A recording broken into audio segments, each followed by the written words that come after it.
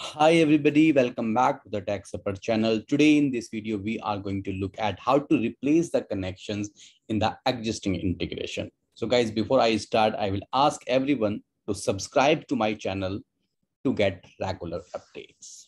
Now let's get started and understand why we really need to replace connections in the existing integration. So let's understand this is my integration instance. Okay, there are multiple use cases in which I need to replace the connections of the existing integration. Now let's understand we have created one FTP connection here.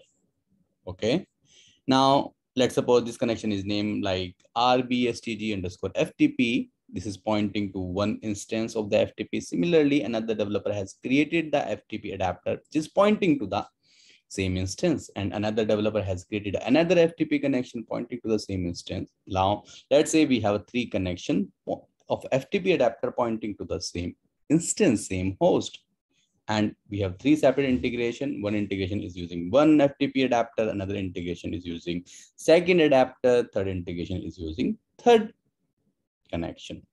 What is the point of having three different connection pointing to the same instance? Integration allows you to utilize the connection. You can create a connection once and use it in the multiple integration. So what we want to remove all the connection. We will just keep single one and then use in multiple integration. So what will happen, like if we want to change the connection, we need to change the host name, right? In future, we don't need to update three different connection. What we need to do, we simply need to replace a single connection.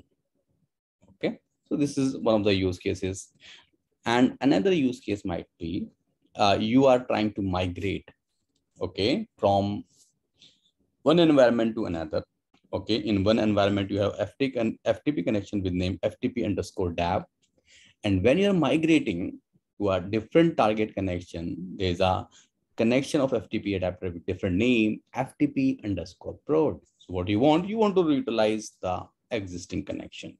Okay, instead of having the duplicate connection, you want to utilize the same. You want to point that out.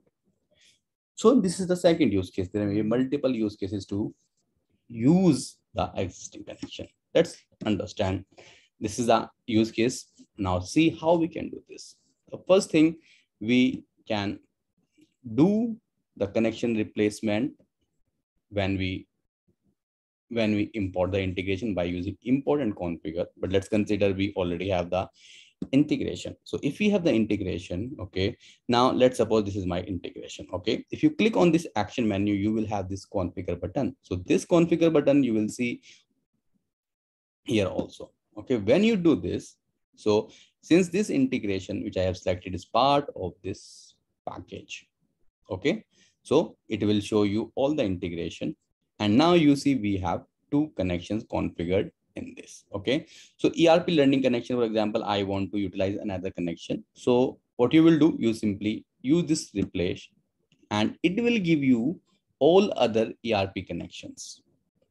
Okay, and then you can choose one. So let's say this is my file server connection and it's like a FTP. Let's say click here. Okay, I don't have any FTP, so this is not a good example, but let me just try another guy. Let's say this guy. Okay, let's see. Okay, so this integration is using the another package, and here you see we have three different integration. And let's look at this. Okay, so here we have this FTP connection V8. Now what I want, instead of using this, I want to replace with other. Click here and you see it is giving me the suggestion like we have two other FTP connections. Okay, so instead of using this, what I can do, I can simply use this guy. So now you will see this has been replaced. And similarly, ERP REST. Okay, if you want to utilize the another connection, existing connection, you can do this. So REST. Now this integration will start using that replaced connection instead of the previous one. Okay, let's say this guy. Okay, right? So this is how you can replace, and now can save and then come back. And now what you can do, you can delete the connection which you don't want, like FTP connection B8, we replaced it. Now you see it's pointing to 0. Now we can simply go ahead and then delete it because we don't need it. So this is very simple to replace the connections. So this is how you can do this in a 2 steps. So guys, that's all about this short video. I hope you like this video. If you like this video, please like, comment and share, and please don't forget to subscribe to my channel to get regular updates.